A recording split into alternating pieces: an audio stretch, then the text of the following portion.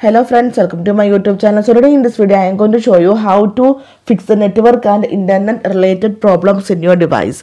For this, go to settings and scroll down, tap on additional settings, then again scroll down, tap on backup and reset, tap on reset phone. So here you can see the option reset network settings, reset Wi-Fi, Bluetooth and mobile settings. Tap on this one, then you can see the pop-up message reset network settings. Tap on the option, then you can see it is resetting. So in case if you are facing any network or internet related problems, if you do this step, it will fix all the problems. So hope you guys enjoy this video. Thank you for watching. Thank you. Bye bye.